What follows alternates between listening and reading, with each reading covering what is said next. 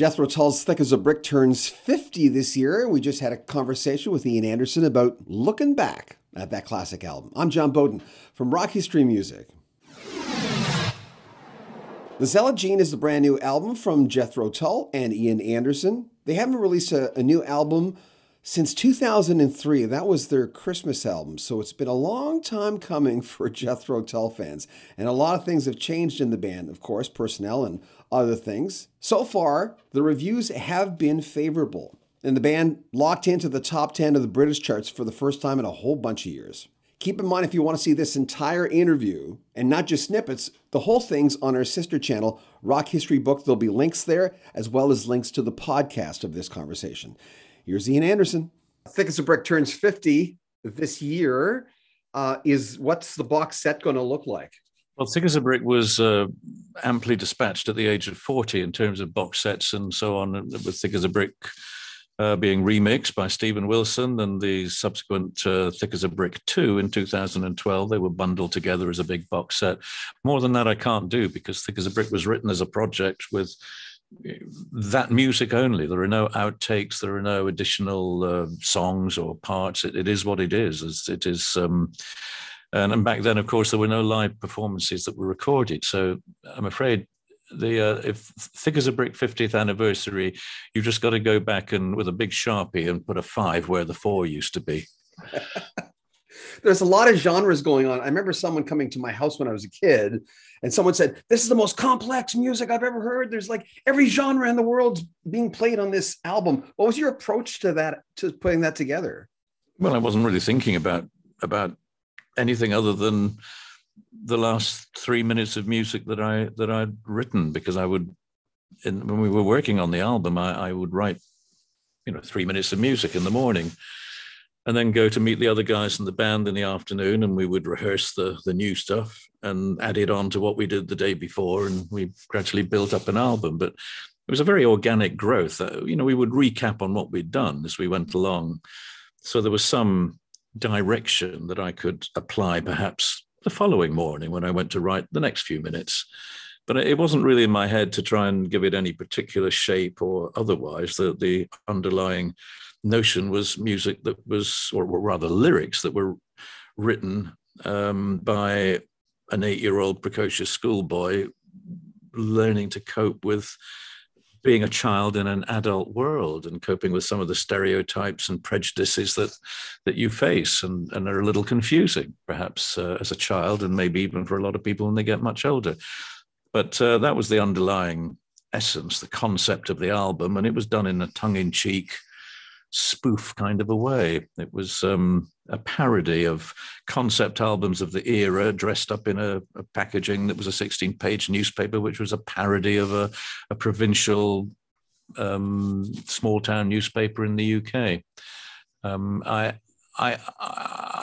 was hopeful that people would accept it, they would get it, and I think that the answer is that 50% of the people understood exactly what I was getting at and the comedic aspect of it. The other 50% didn't get it, but that was pretty good, because I rather like the idea that you could be on stage and half the people are scratching their heads thinking, "What?" and the other half are going, "Yeah, I love that."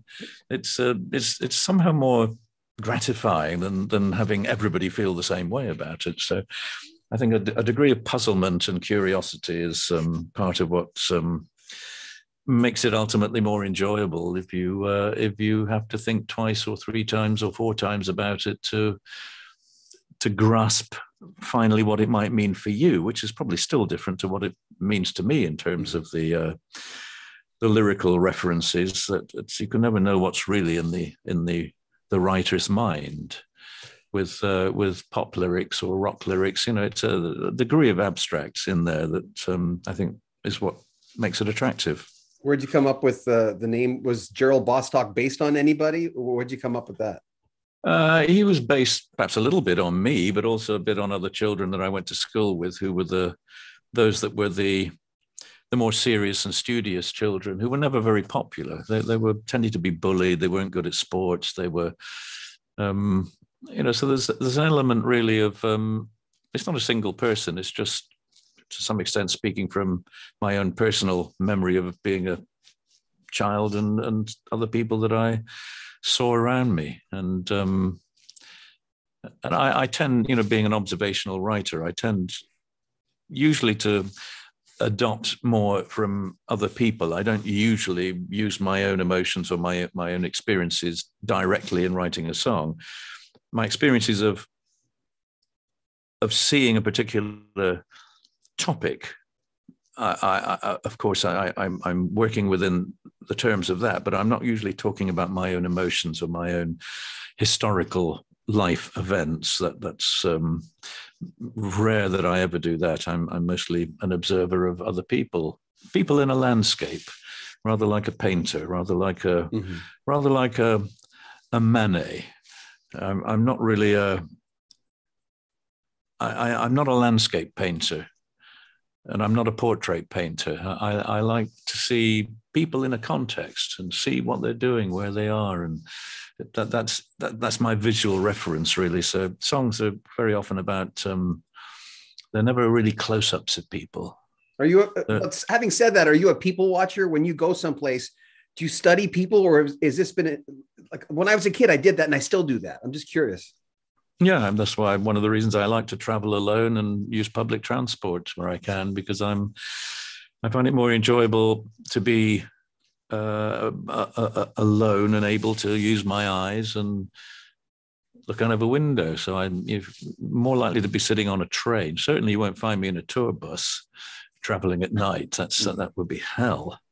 And I'm not very keen on being in an airplane either, because I'm not a happy flyer. But, on the ground, I prefer really to be in the train. I managed to do that to some extent always when I'm in the UK, but sometimes in Europe, I'm traveling between towns or even between countries using the public train services.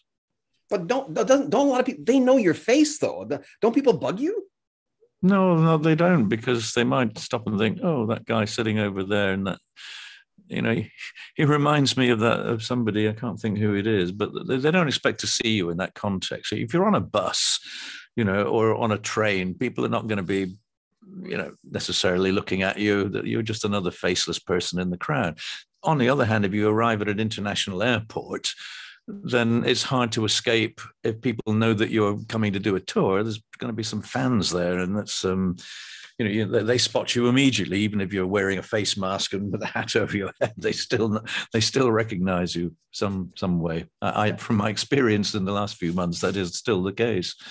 Have fans ever? Then they expect to see you there. They expect to see you, so they do.